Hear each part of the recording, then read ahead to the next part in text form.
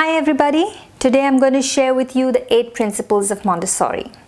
Now whether you're a parent or a principal of a school or a teacher who's looking at implementing Montessori, these 8 principles are absolutely essential for you to understand.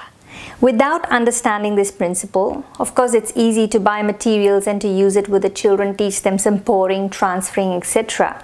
However, without these 8 principles, half of the benefits or even more than half of the benefit of Montessori is lost. Now, what are these 8 principles? The first principle is movement and cognition. Now, what Maria Montessori says is that without movement, there cannot be any learning. A child has to move to be able to learn. Even we as adults, when we have a new phone, say, in our hands, we can't just learn how to use it without actually exploring with the material, without moving our hands. Even as I'm speaking now, I'm using movement. So movement is absolutely essential.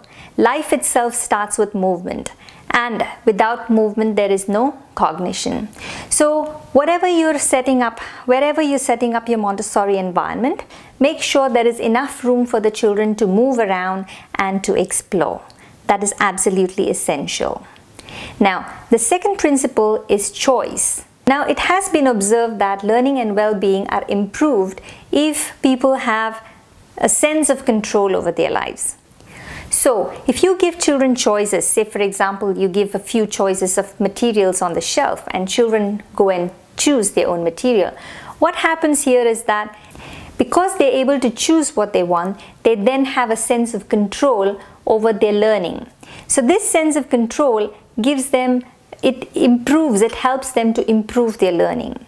If you allot a child a material and say, here, you have to do this, you can't do any of these other materials, you just have to focus on this. After you finish this, then I'll give you another material.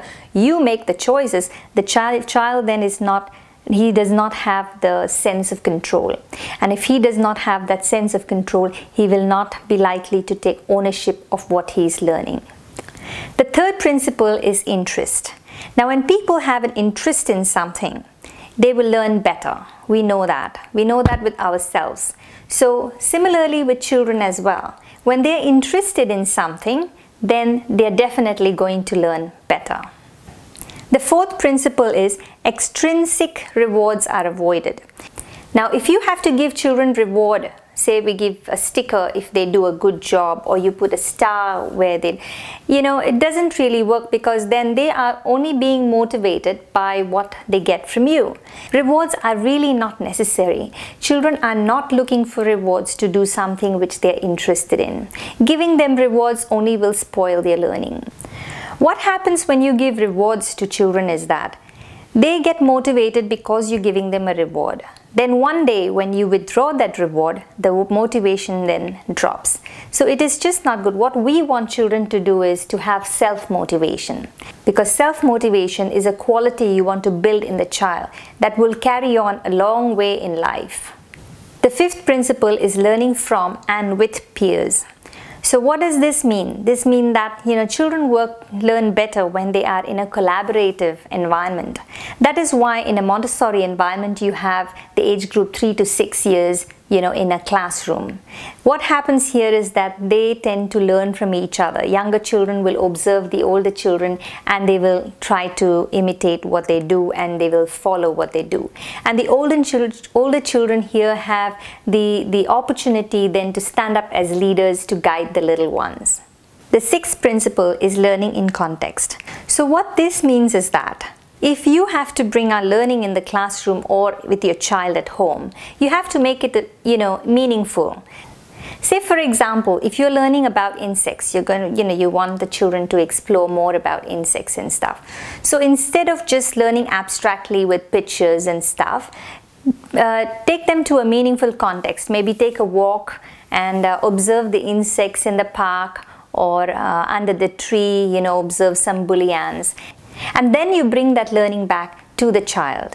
So what happens here then is that, it becomes more meaningful. The child has observed the insects in the natural environment, and then he must have developed an interest towards it, and then you talk about it in the classroom. Maybe you put a nature table, so it becomes a more meaningful context. Then the child will be able to learn, and the learning will be much richer and deeper. The seventh principle is teacher ways and child ways. Now, particular forms of adult interactions are associated with more optimal child outcomes. What this means is that, if a teacher knows how to interact with a child, then she will be able to bring better outcomes from the child. Now, there are specific ways that a teacher may interact with a child. Now, this is what we teach in our Diploma in Montessori education. What is the language that you use with a child? How do you interact with a child? And this interaction then will bring more positive outcomes from the child. The eighth and the last principle is order in environment and mind. If you walk into a Montessori classroom, what you will observe there is, there's complete order in the environment.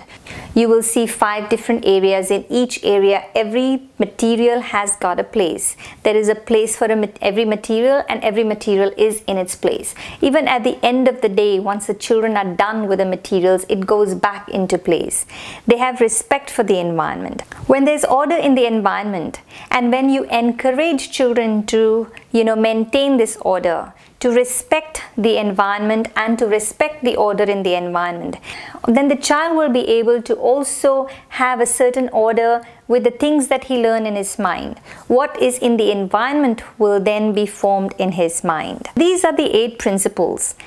I hope you've enjoyed this session, and if you have any questions, just send me an email and I'll be happy to connect with you. I look forward to sharing much more of Montessori with you all. Thank you.